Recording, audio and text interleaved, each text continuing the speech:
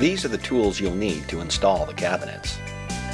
Now watch and you'll see how a big job can turn into a small one with the right tools and a little bit of expertise.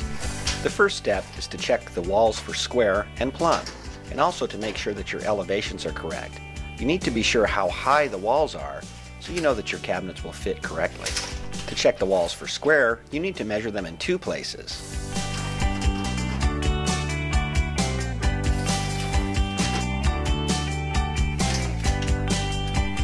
If the walls are square, you won't need to make any adjustments for level.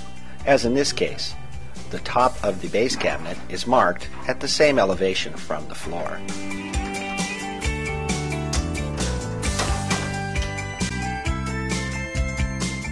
For this cabinet line, the top of the base cabinet is at 34.5 inches. Now that you've made a top mark for the base cabinets, it's time to make a bottom mark for the top cabinets.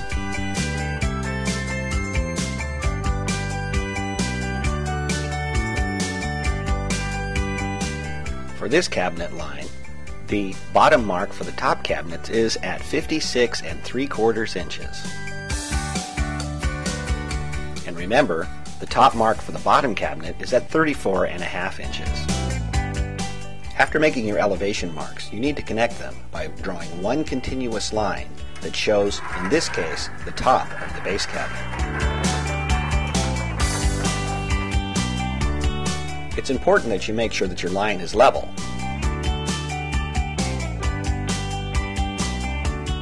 After you've marked the top of the base cabinet, now you need to scribe a line marking the bottom of the top cabinets.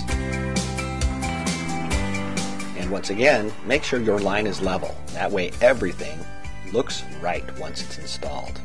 Now that you've located the tops and the bottoms of the cabinets, now it's time to find the studs. You need to find the studs because these cabinets must be mounted into a structural member of the house.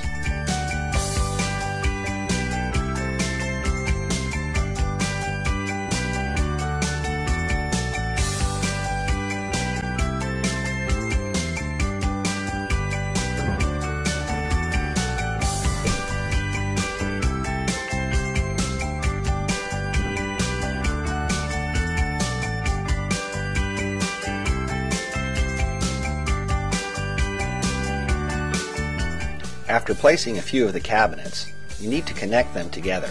You do this by using a clamp.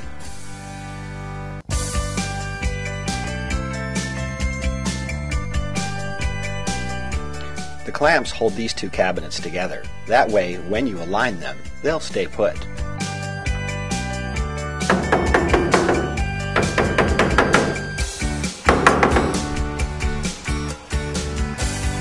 After aligning the cabinets and making sure they're fitting together nicely, it's time to drill a pilot hole.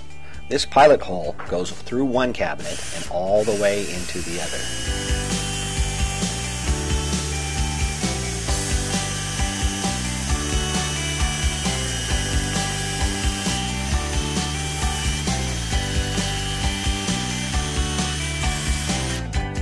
Once you've drilled the pilot hole, it's time to put a countersink. The countersink recesses the hole a little bit. That way the screw that holds these two cabinets together won't be sticking out. After placing a pilot hole and putting in a countersink, now the screw goes in nice and easy.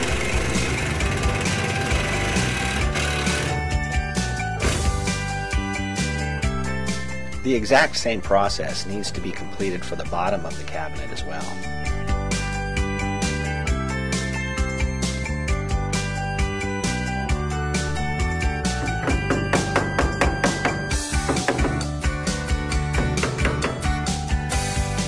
One screw in the top holding the face frames together is not enough. So now you'll need to drill another pilot hole,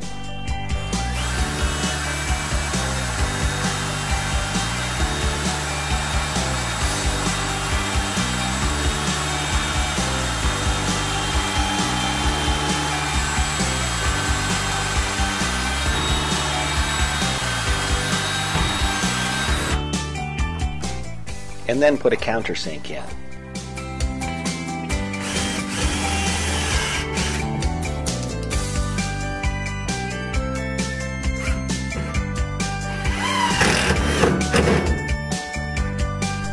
After the cabinet sections are firmly secured together, it's time to level the cabinets. Remember that level line that we scribed at 34.5 inches? That's the top of the base cabinet.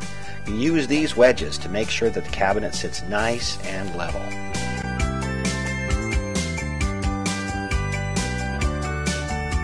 Even though you've already scribed a line, check the level on the top of the cabinet just to be sure. The wedges are also used to make sure that you can maintain the proper distance between the front of the cabinet and the back of the cabinet.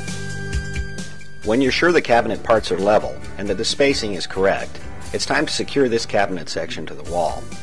Do this by driving one of the longer set screws through the cabinet itself and into the wall stud.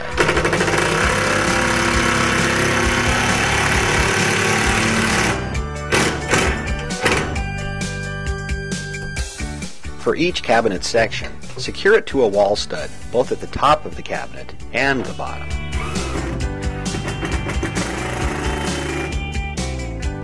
But before you move on, make sure that everything went as planned. Check the cabinet for plumb. In order to make the right setbacks and get a good fit so the cabinets fit the room well, you may need to install a filler strip or a spacer. A filler strip or a spacer installs exactly the same way, just as if it was another cabinet. One thing you'll notice about cabinet installation is learn how to do it right the first time, and then just repeat as necessary.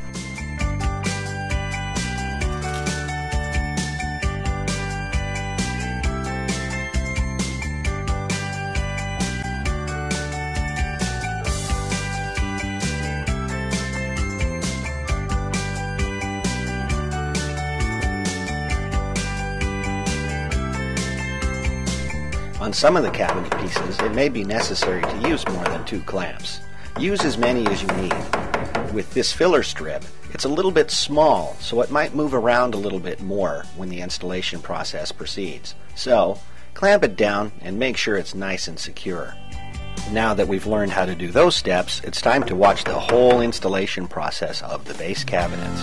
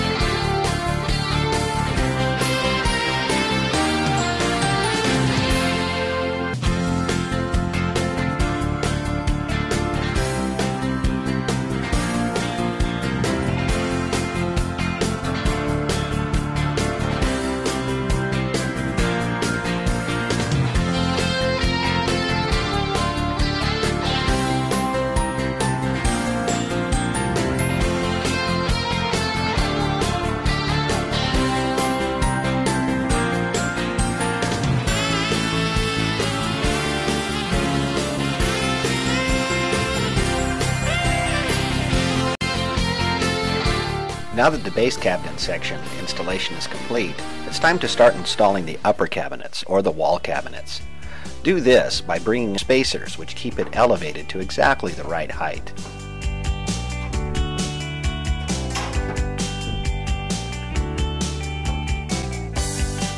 Just like with the base cabinets, even though you've set it to a line, you need to make sure that it is level and plumb.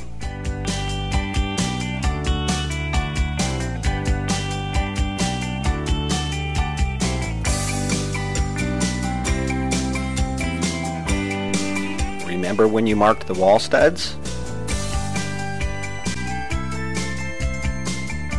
You need to find that location so you know that when you attach the wall cabinets that they're also secure into a framing member of the house. And just like the base cabinets, you need to put a long screw through the wall cabinet into the wall stud. You need to do this in several locations.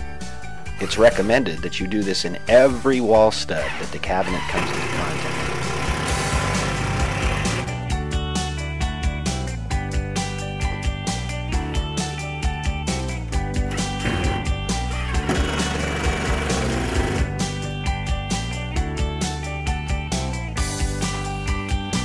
with. Now remember, at each location there needs to be 2 screws in each wall stud, one in the bottom of the cabinet and one in the top of the cabinet.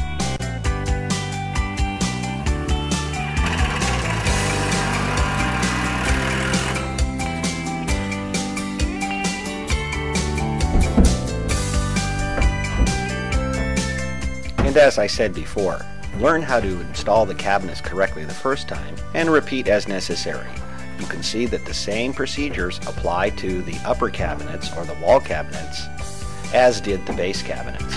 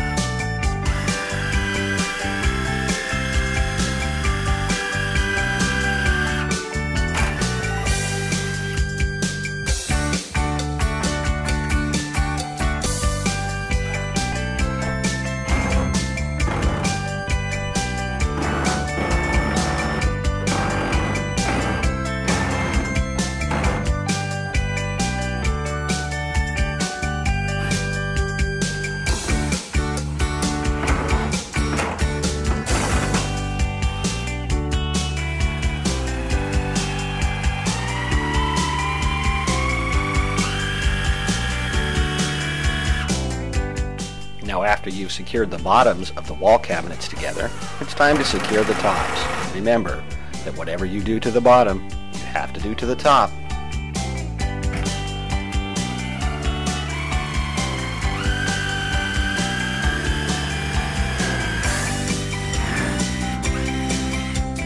Now once these 2 cabinets are firmly secured together, it's time to fasten the second cabinet to the wall by using one of the long set screws going all the way through the cabinet into the wall stud.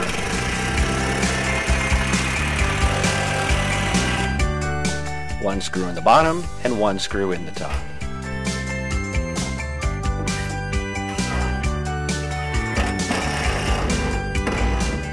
Now that sequence is complete, it's time to watch the whole installation process of the upper cabinets.